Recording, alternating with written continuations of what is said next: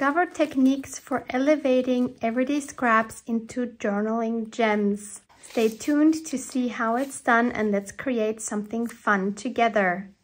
Welcome, it's Barbara from Vienna, Austria. So these are the 4 pieces I chose to play with today. This is from a present I received. I really like the shape of this. Not sure if I'm going to actually use this. We'll see. This is going to be the main piece. So this is obviously a paper bag. This is from Egypt and it's usually used for putting nuts or seeds into. And these are just packaging papers. So I want to make a loaded pocket out of this, and I will completely be covering the front side but not the back side, because I still want to see what the origin of this paper bag was like, although I might add some decorations on the back. So we already have a pocket up here and we already have a pocket here, but I want to add 2 more pockets using this packaging paper. And this one here, maybe you can see, is cut at an angle, which inspires me to make my pockets at an angle. This one is a bit high, so I think I'll cut that one down to about here. And I will leave this shape. And I want it the same width as my pocket, so I'll cut it here.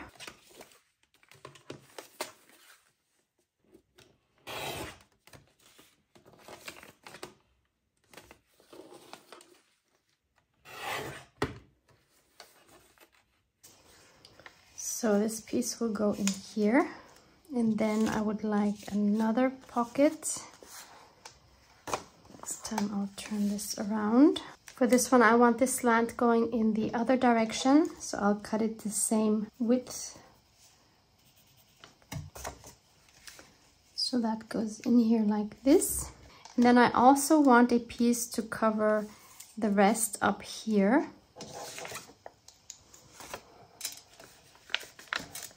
And that just needs to go far enough to go underneath this first pocket. And of course I want the same width again as my other pockets. So that will go here like this. And finally I also want to cover up this piece.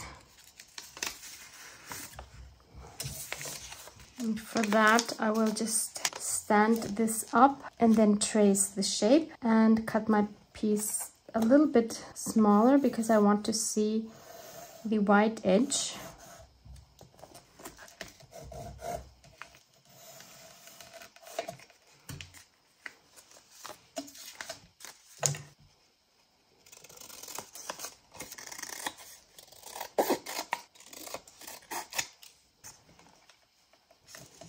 Okay, once I have all of my pieces cut out, I'm just going to mark B for back on them, just in case I turn them around and then I don't know which way they're supposed to go. And then there's many different ways we could decorate these pieces. We could just add some stamping, we could add some stenciling, maybe by first adding some white gesso underneath. We could just add some spray paints, we could add watercolor or acrylic paints. We could use our jelly plate. Many fun options. I would like to use some fabric to add a soft texture. And I'm going to use this one here. This one is by Marsha Dursey and it's called Postcards. As always, I will link my source for designer fabrics from Germany below. It's a shop called Quilting for You.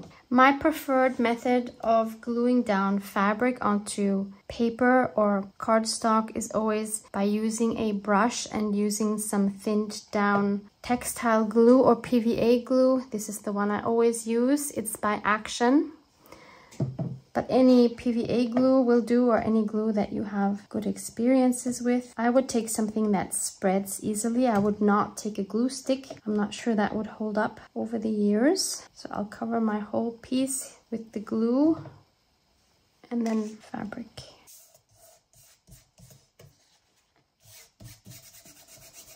and make sure there's no wrinkles. This is obviously a very light fabric, so we still see the tan paper underneath, which gives it a warmer tone. I'm totally fine with that. But if you're using a light fabric like this and you don't want that, then either obviously take some white packaging or go over it with white paint or gesso before you glue it on. So I will glue all of the pieces on.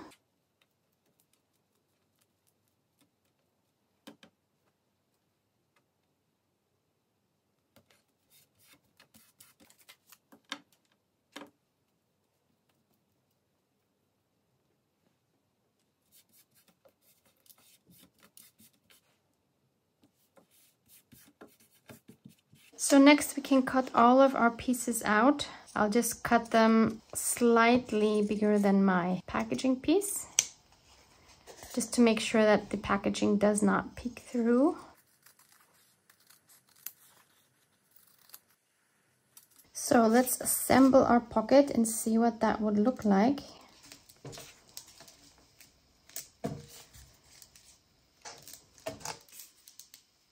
So this is what we would have. And seeing this now, I know that I want definition happening here. So I will do some experimenting. Let's add some water. And then add some Distress Spray Stain Tea Dye, which I think is going to be fairly dark. Actually, let's not spray it. Let's use the nozzle. And just go around the edges. And because we added the water first, it's going to spread a little bit. Obviously, it's never going to spread as much on fabric as it will on paper. That looks very interesting. Let me try this.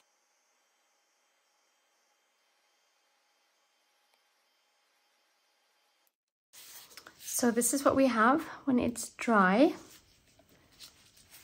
And I actually like the effect, but I want the edges defined even more. So I will also go around it with my walnut stain Distress Oxide and my sponge.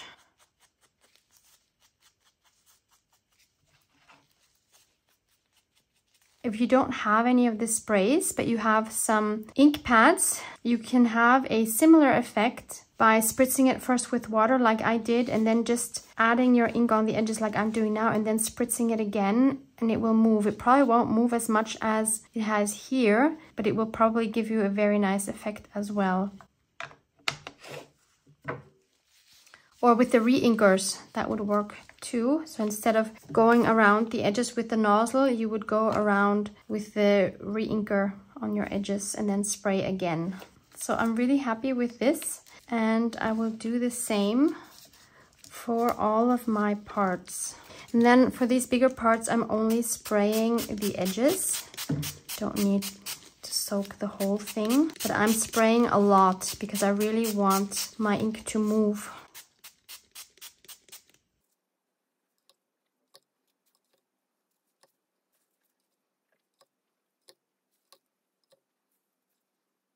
And the nice thing is you can of course regulate how much or how even you want your edges to be.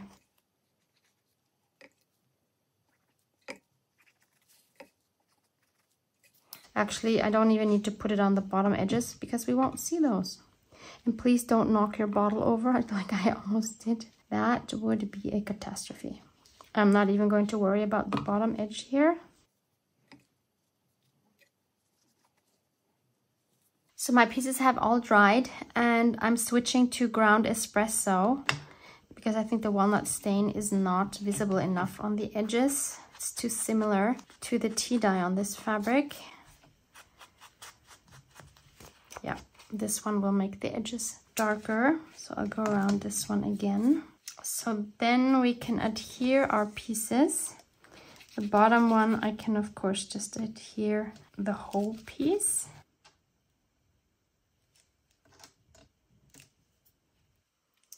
And then I'll start with this top piece here, which I can also adhere completely.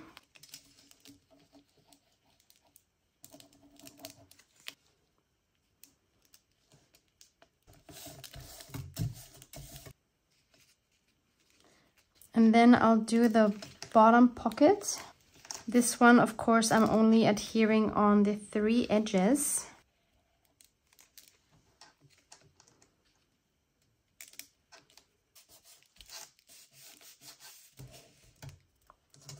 And lastly, I can adhere, oh, this one.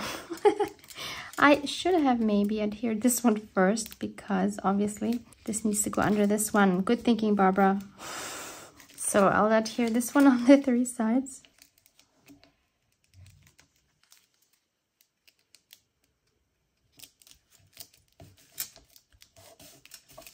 Actually, you wouldn't even need to add the glue on this side because this pocket could go through to the bottom.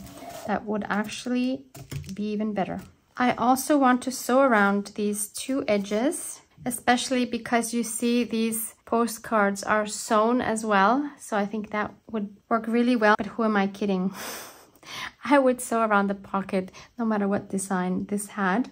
Obviously, if you're not going to sew around, make sure that you are working with a glue that will hold well. So I've just sewn along both edges twice and it looks like it's exactly the same as on the fabric, which I think is really, really neat. So we have 1 pocket, 2 pockets, 3 pockets, and 4 pockets. I don't see the necessity to actually sew this one down. You could sew maybe right down here, but I think this is a nice tuck spot as it is. And now I still have this here. I really like the shape of this, and I actually also like what it says. I love the I'm eco-friendly, but I even love more that it says hashtag feel your eco and these 2 cute hearts, which is just perfect for our pocket made out of junk, isn't it? So I think also the size is perfect for here. So I am simply going to ink up the edges with walnut stain. Because why alter a thing that's already cute as it is? Since we have a hole here, why don't we add a brad? I think one of these larger ones would fit.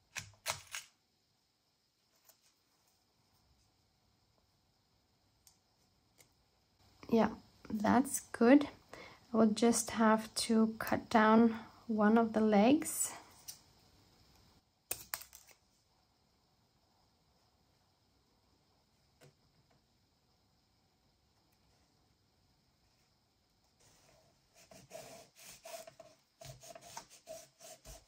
Let's clamp that down for a while.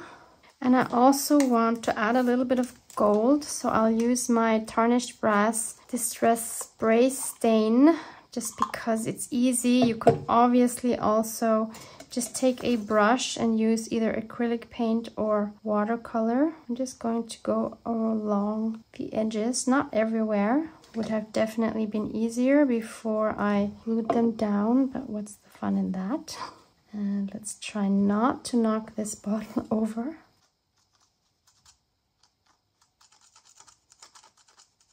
Okay, it's been a few minutes. We can take this off. We can hardly see the gold, only if we look closely. The other option would be to add embossing powder, which would probably be a little more visible. And you could, of course, also decorate your edges, for example, with some lace trim. That would look cute, but I don't want to cover the grunge that I have going on, so I will not do that. So now we need to figure out what to do with the back side. So I plan on hinging this onto my page so that I can still see the back side. So I'll need to add a hinge on this side. And I can use the same fabric. I have a piece here which is actually perfect, which has the stitching here, so that will look like it's stitched on even though I'm just gluing it on. So I'll just tear a strip. That will go here. So I'll brush some glue over this edge.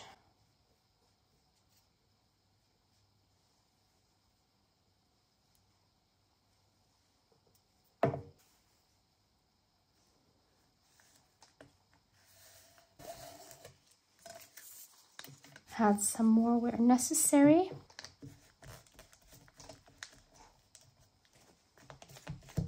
And cut off this piece here. And then I want to add some more interest here and maybe also here on the bottom and here. So I'm going to choose one of my handmade stamps.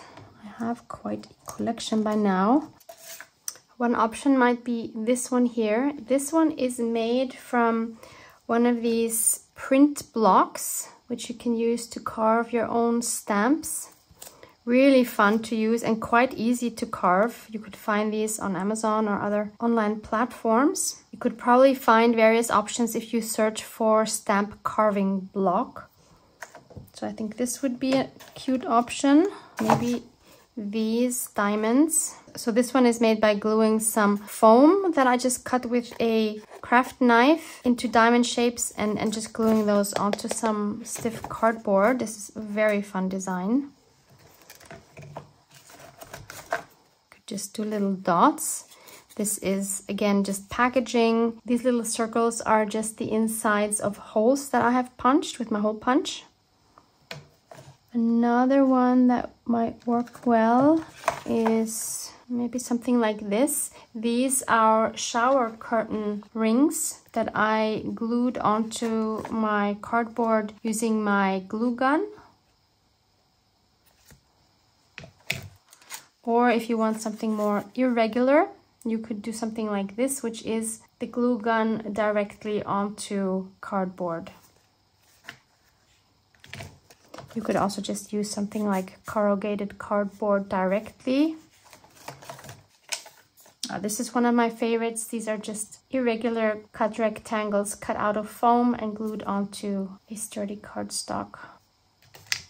This would also be fun, just a wonky circle cut out of foam. What do we want? Do we want circles? Do we want rectangles? You know what? I'm gonna stick with this simple rectangle design. I also found these. You can get these printing blocks in circles as well. I'm sure there's different shapes too. So it's called Easy to Carve Printing Stamps. This one is by Master Cut. You would then just need to mount it onto something. I'm going to take some red acrylic paint and apply that with a brush. Alternatively, you could use a brayer. And I'm choosing red because the border here is red. Let's have some fun stamping. I want to also go over some of the fabric. And I love how irregular it is.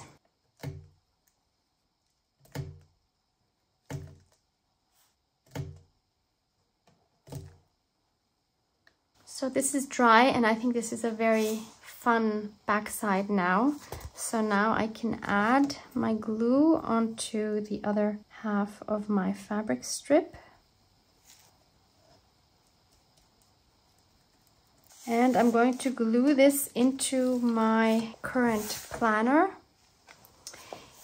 If you have watched my last video with my Plan With Me February, this will already have been decorated. This is a page of my February kit called Steampunk Menagerie. And this is where my pocket is going to go.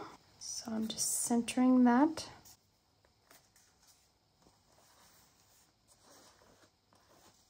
I'll leave links to this kit down below in case you're interested in looking at that more closely. But now, of course, we can fill this pocket. I'm looking for things I have around me. So I have this piece, which has some writing on the back from my dear friend Maureen. So that could go in here on the top. Then I have a ticket from the movies, the movie Poor Things, which I actually enjoyed a lot. And then, of course, we could add things like tags. These are from the January kit, which was called Whisper of Wings.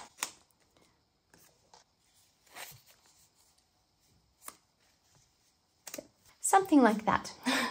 So have fun with this. Love you guys. Mwah! Mwah!